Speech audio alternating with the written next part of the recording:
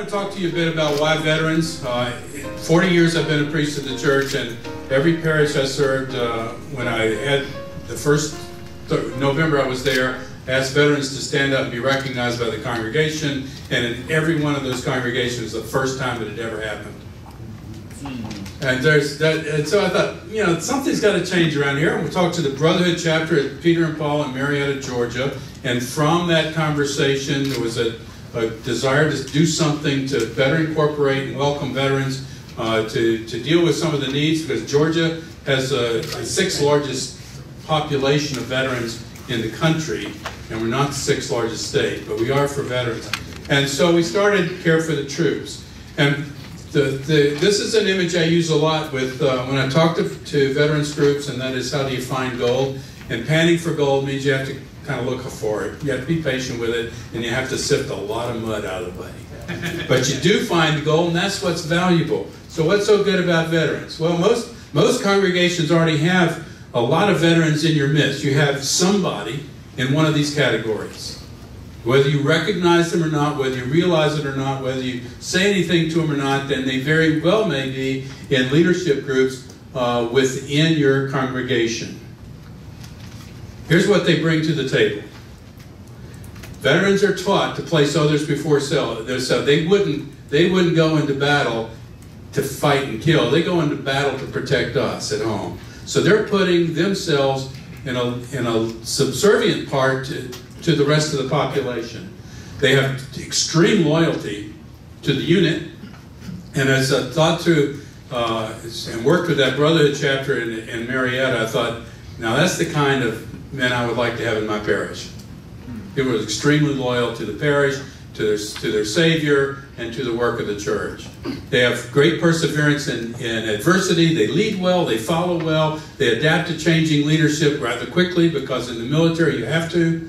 They adapt to changing environments, because again, when you're downrange, the environment changes moment by moment sometimes. They have great situational awareness, or they wouldn't be veterans, they would be buried. Right?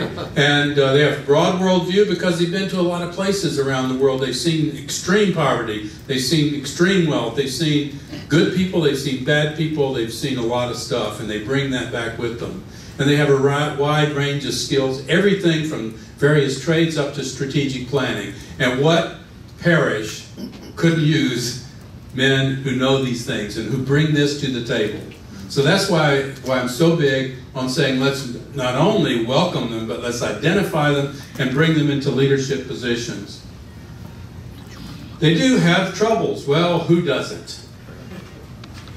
And here are the things that we know about. The multiple deployments recently, 1% of the American population goes into uniform. 1/3 of those get deployed into harm's way.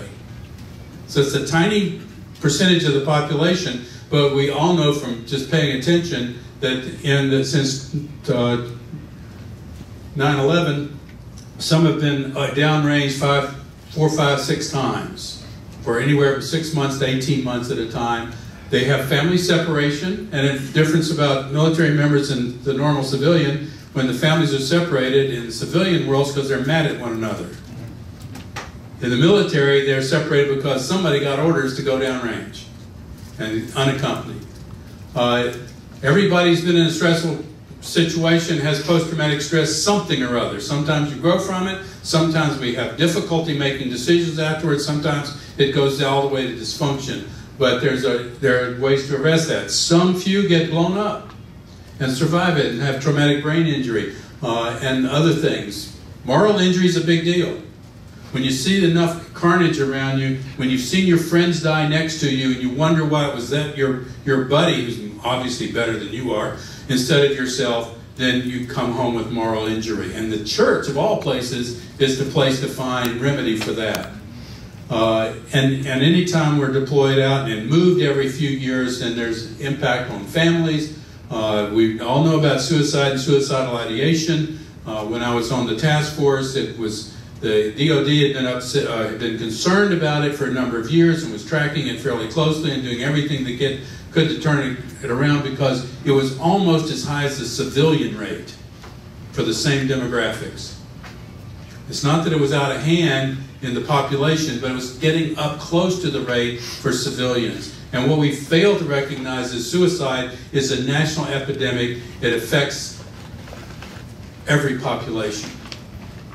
There are significant portions that it affects more than others. Young men.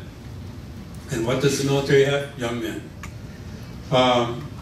So there's that. There's also addiction, alcoholism, all this other sort of stuff, and sexual trauma, and difficulty accessing medical care, and unemployment, underemployment, homelessness, all of which civilians also have to deal with.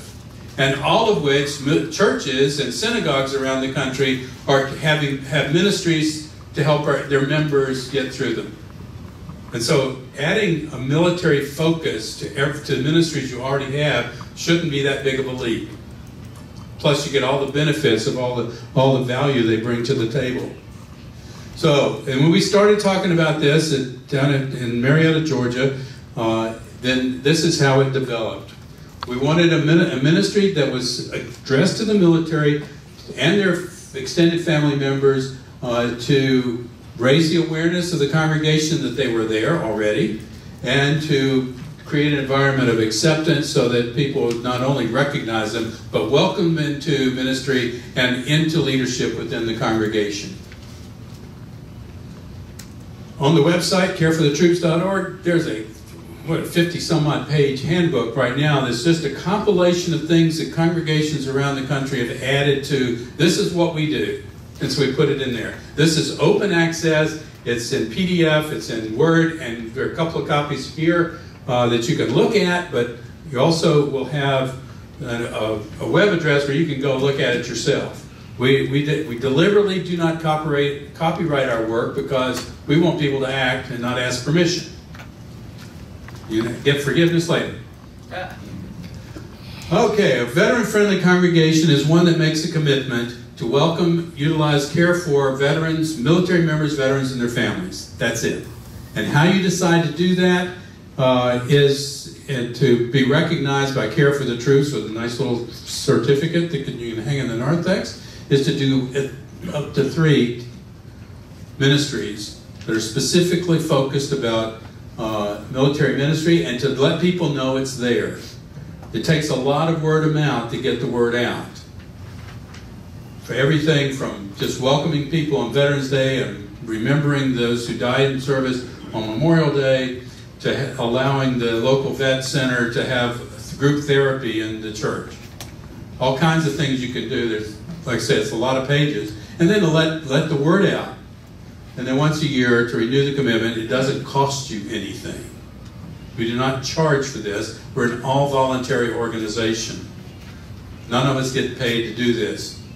And you don't have to behave like anybody else. You can set your own standards. You can approach it your own way. Here's where we are. We started in Georgia. And then we started moving out of Georgia to a neighboring state. And then we jumped up to Boston and out to Sacramento. And so I think there's one in Alaska, right, Billy? Yeah, one in Alaska, but it's not on the map.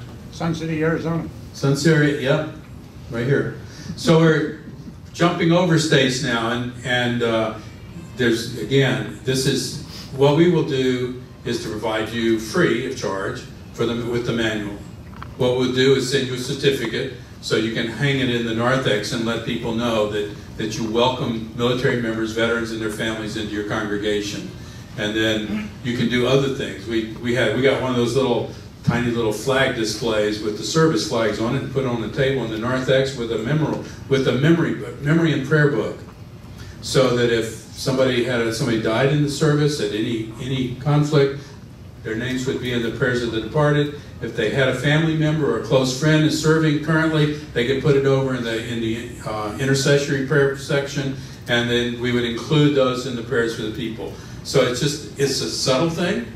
It raises an awareness, and very gradually people recognize that they are actually welcomed and valued. So what we're asking you to do today is take that sheet of paper that was passed out earlier, If you're not a rector, if you are a rector, sign it and send it in. If you're not a rector, talk to your rector, your vestry, whoever needs, the head of the altar guild, whoever runs the place, and say, look, we need to do this because it's the right thing to do, and then to send it into our headquarters in Marietta, and to say, okay, this is what we're going to do, and this is how we're going to do it, and then let us put your little tab up there on our map and list the congregation. This is not just an Episcopal Church thing. We've got Methodists and Lutherans and Baptists. We've got a rabbi talking to us now that wants to get something started. In the Reformed Jewish community, we've got all kinds of folks. The important thing to us is if you've got military members, veterans of your families in your congregation or in your area, that you reach out to them and serve them who have served you. And you'll need somebody, a layperson, to lead it.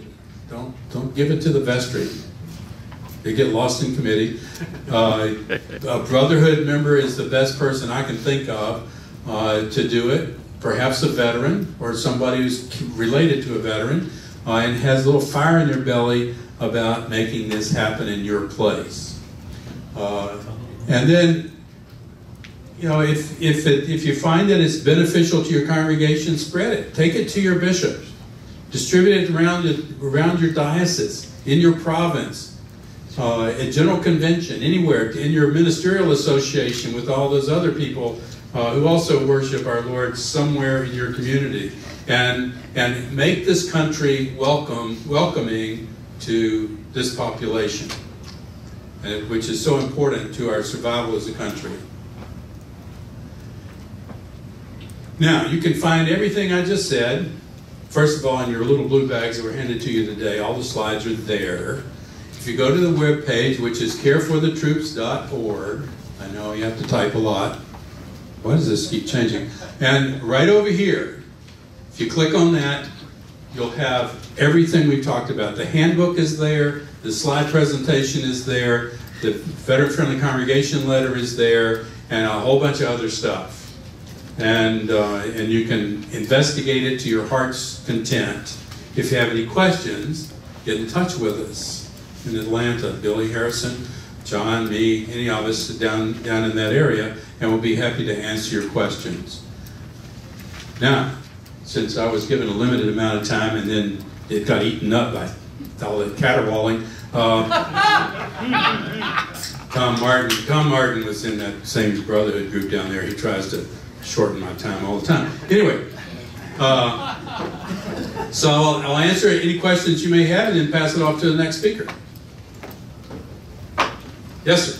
I think it might be interesting just to find out how many veterans are in the room. Okay, how many are you veterans?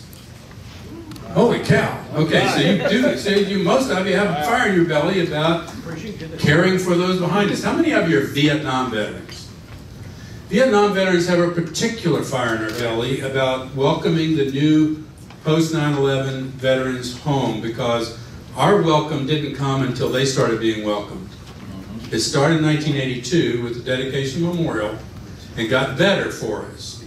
But almost as a population without any coaching, the Vietnam veteran decided this new group has got to be treated better. It had to be treated more. It had to be welcomed better back into our community.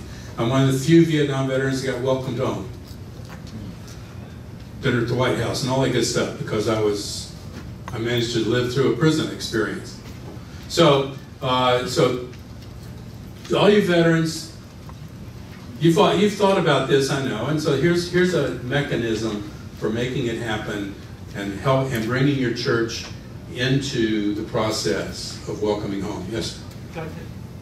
Yeah, we'll get this so you can get on it. So, you know, a lot of rectors have a whole lot on their plate, and so what would you recommend as the biggest return on investment for them? And what would be the one program that would give the biggest return? Yeah, that's why I say a lay leader needs to be in charge of this. You want the rector to put his thumbprint on it, because otherwise it probably won't happen. You might have to get the head of the altar guild to do the same thing. Whoever screens people in your congregation. But go back to that early slide I said, what they bring to the table are men and women now who are willing to lead, to follow the lead, to stay with the program, to develop programs and ministries so that the rector's plate becomes less full. But you had on the one slide about the different types of programs you can institute. Decide which program to You decide any program you want. What do you think is the most effective one for the investment? There's 30 pages of those in there. One doesn't stand out. Okay? Well, I wanted them on my vestry. Huh? I wanted veterans on the vestry who would actually work instead of sit around and vote on stuff and go home and not think about it for 30 days. I wanted veterans as head of the ushers. So instead of standing in the narthex talking to one another, they were standing in the narthex looking for people they didn't know so they could welcome them in. I wanted veterans who were in the pastoral care team because they knew what it was to be injured, and they would go and care for people. I wanted veterans who would do any of the work that's laid out there, would teach others, and I think they come with that skill that the themes of their skills are all the things I always look for. And translating the theme of their leadership into the reality of parish life was not that hard. And so when you look down, just start brainstorming what it is what it is going on already that you need to go better.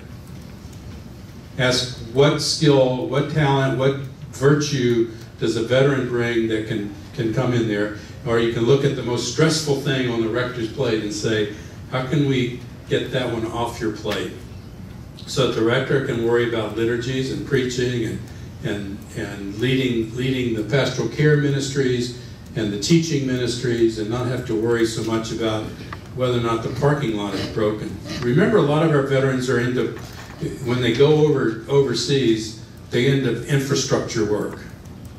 The Corps of Engineers is about building roads, highways, schools, power plants. And so they come back with the skills to do that. They can take care of your facility. And a well-kept facility tells people that you love God. Amen. All right? Your facility looks like you don't like it, people are not going to come in there. There was another question back here? All the way in back. Yes, sir. Did you tell us where you get your funding from? Our where do we get our funding? Billy, do we get funding? Not much. Not much.